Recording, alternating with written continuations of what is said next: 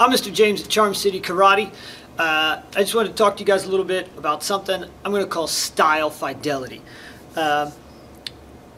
Me and a couple of my friends were at a local MMA promotion a couple of weeks ago. It was a pretty good piece. They've been doing it for, I don't know, a few years now, I think.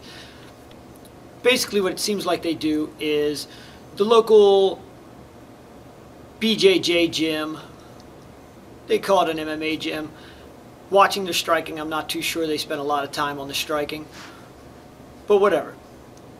They contact the other BJJ gyms, they get together, they put up a nice octagon looking thing, and they get all together and they smack each other around pretty good. It's not bad for, you know, B-list stuff. So we go, we're watching the event. It's pretty well run. They got some famous guys that show up. They got cute ring girls, all that stuff. What brings me to this, though, and what makes me want to talk about style fidelity, is the mistakes I kept seeing over and over again in this event. Guys that should have had a quick win in their matches, would have had a quick win if they were in the big leagues, and need to get over what they're doing to make it into the big leagues. Alright? Now, let me start off by saying I'm not a pro fighter. I never would be a pro fighter. That's not my game. Okay? It's not what I do. I admit that. That does not mean that I don't know the difference, that I don't know what it would take. Okay? You got to know how to hit, you got to know how to grapple, you got to know how to submit. You got to know the fight game. All right? Back when all this started in 91, maybe you could get away with only knowing half a game. Maybe. You can't do that anymore. You got to have a complete game. You got to know how to submit a guy, you got to know how to wrestle, and you got to know how to hit. You got to know it all. Doesn't mean you have to be a master of all three phases, but you got to know it all. All right? So, here's the problem. What I kept seeing over and over and over again, there were no less than 4 fights where I saw the same mistake happen. And it cost these guys. At least one of these guys lost his fight because of this mistake. What happened was this. You have a guy, they start on their feet.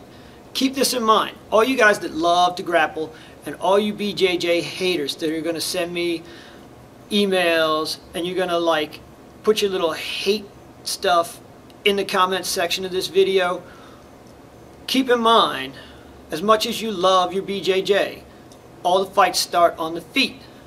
None of them start grappling. None of them start with you guys belly to belly on the ground. All the fights start on the feet. You got to start standing and get to the ground. Okay? So the fights start standing up. The guys throw a couple of shots back and forth.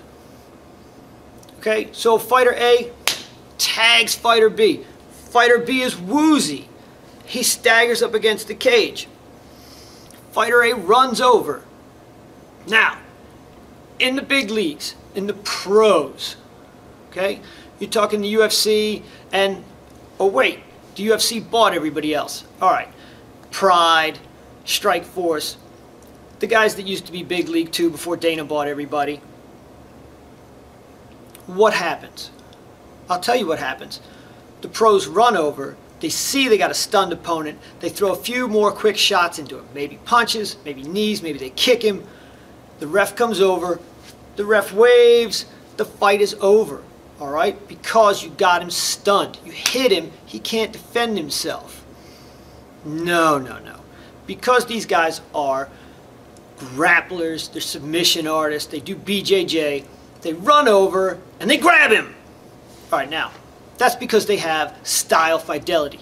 They want to stay true to their style. They are not strikers. They're grapplers. They're jiu-jitsu guys. So what they want to do Now they got this guy. They want to finish their way. They want to finish with their style. Okay? They want to get a submission. So they're going to try and submit this dude. Alright. I'm going to give you guys a big hint here. Do you know what strikers are taught to do when they get stunned? I'll tell you. Strikers are taught to tie up. They are taught to grab their opponent and put their head somewhere where it doesn't get hit easy. Okay? If you can't tie up your opponent, you're taught to cover your head with both arms and get into a small ball so you don't get hit in the head too much.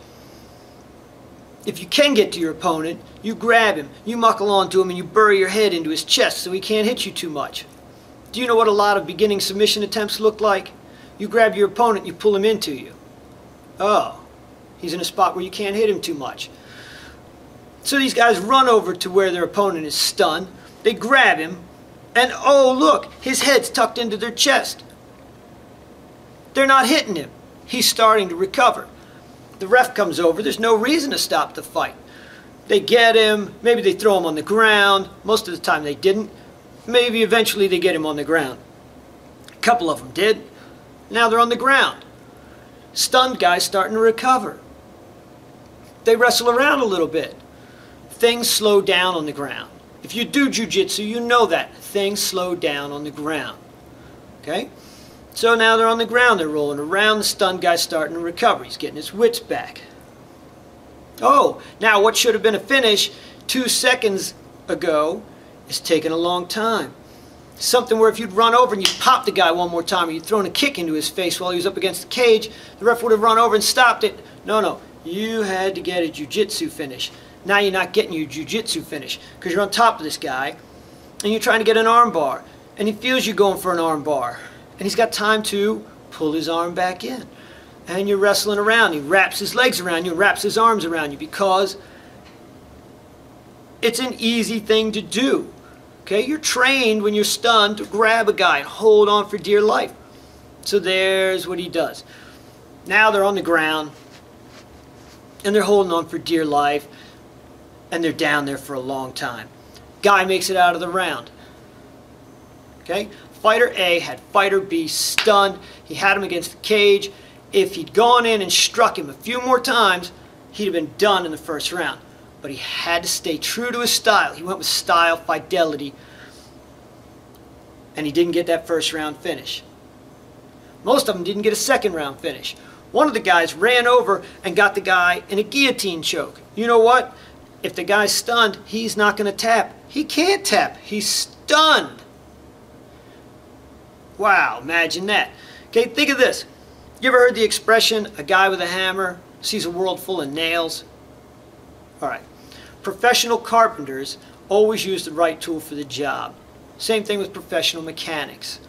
But I bet you know some guys, you might have even done this yourself, who while they're doing a carpentry job at home will look at, say, I don't know, a Phillips head screw, and they got a regular flathead screwdriver.